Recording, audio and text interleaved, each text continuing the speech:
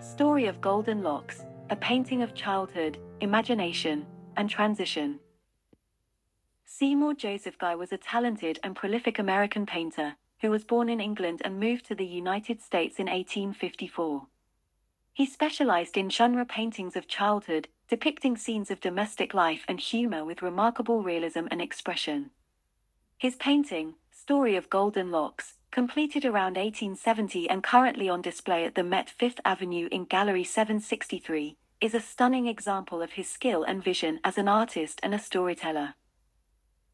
The painting shows three children, Guy's own sons and daughter, reading a version of Goldilocks and the Three Bears, a popular fairy tale of the time. The children are seated on a bed, surrounded by colorful quilts and pillows.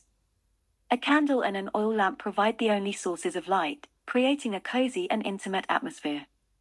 The children are engrossed in the story, their faces and gestures reflecting their emotions and reactions. The young girl, who holds the book and narrates the story, casts a menacing bear-like shadow on the wall behind her, suggesting that they have reached the most thrilling and terrifying part of the tale. The painting is not only a realistic and charming portrayal of a common childhood activity, but also a subtle and clever commentary on the themes and messages of the fairy tale.